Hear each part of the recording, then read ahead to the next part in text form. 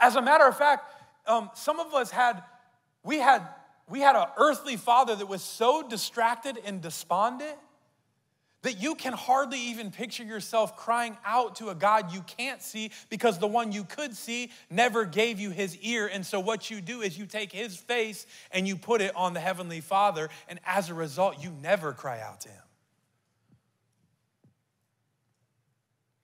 I love this, that this man comes and kneels before him, and Jesus' response is to get up and go pray for this little girl.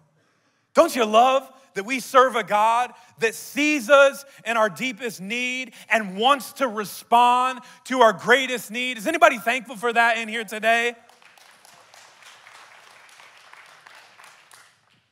So they get going on the journey. Just then, it says, a woman who had suffered for 12 years with constant bleeding came up behind him. Now, this is a polite way of saying that she had an uncontrollable menstrual flow. She wasn't only sick, but she was likely in a ton of pain and unlikely to ever have children.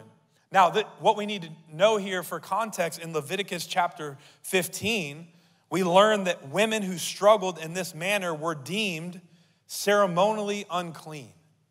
Now, for most of us in this room, we're thinking, what in the world does that mean? Should I even care about that? Again, we're trying to get greater context to the desperation here. This meant when you were ceremonially unclean, that you could not touch anybody because they would become unclean. So oftentimes, whoever was pronounced ceremonially unclean would find themselves in isolation, would find themselves in lonely situations. Can you imagine the hopelessness and the helplessness that this woman must have felt? She wasn't even allowed to go into the synagogues for worship. And certainly, in most cases, you would never find her in a big crowd like this. She's been struggling with this particular sickness for 12 years. That means that she probably hasn't experienced a hug in 12 years. Can you imagine? Can you imagine the hopelessness that she must have felt? Now, in Mark's account, I think this is important information for us to understand.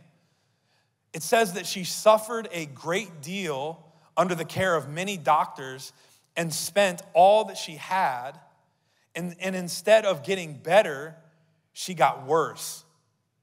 This situation had become her identity. I mean, she isn't even given a name.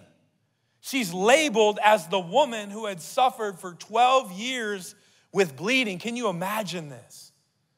You see the contrast here of these two individuals and how both of them find themselves in desperate situations.